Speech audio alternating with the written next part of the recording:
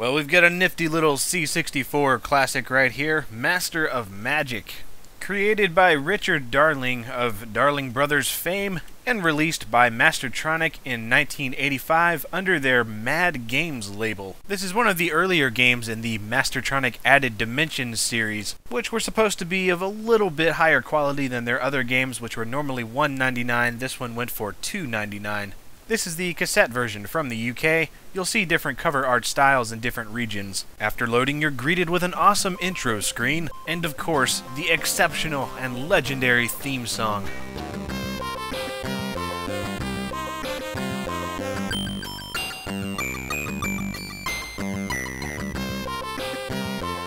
This is a huge reason why I wanted the game in the first place. I'd never even played it. I just knew that Ron freaking Hubbard made the theme song to this game, and it is amazing.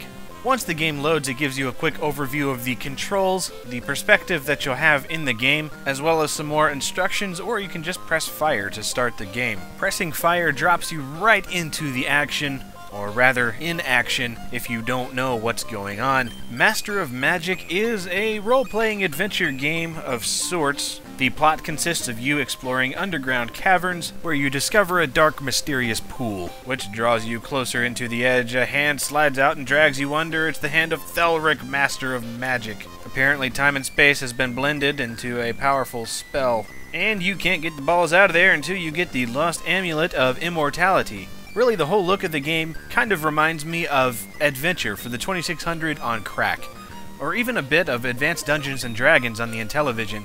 It's top-down, you have a range of vision which expands around you as you move along, and you can pick up and use objects as well as put them in your inventory, and of course there's plenty of creature killing.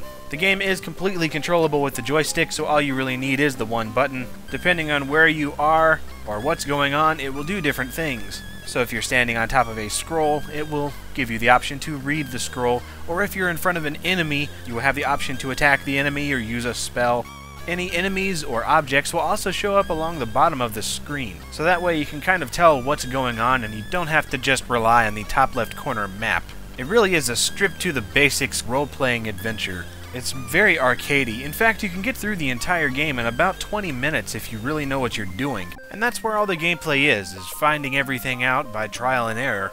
It's really one of those games where you just let your imagination take over. Obviously, the graphics are pretty plain. It's pretty much just representative artwork, although the nearby creatures and objects at the bottom of the screen really do help the atmosphere as well as the gameplay. There is no time limit to my knowledge. The only real limitations that you have are body and mind, which translate into health and magic, or perhaps mana, something like that. Now, while you can restore your health along the way, there is no way to restore your magic as far as I know. And there's three different types. There's drinking potions, wearing rings, and of course casting spells. It's the balancing of these three types, along with the enemies and when and where you're going to need to use this stuff, that the entire meat of the game lies. Now sure, you could just kind of prance around everywhere, just killing everything in sight, looting everything in your path, but it really helps to make a mental or physical map, and then remember where the enemies are and which ones you can and can't kill. You're going to have to get certain items in order to kill certain creatures, and of course those certain creatures will eventually lead you to the amulet.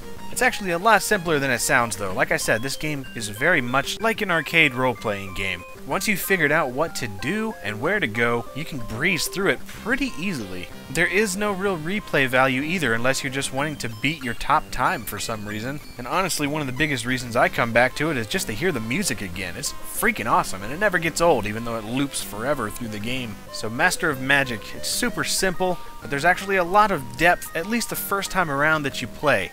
But its biggest weakness, no real replay value whatsoever. I still highly recommend it though, if anything for the music and for the fun that you'll have exploring for the first time.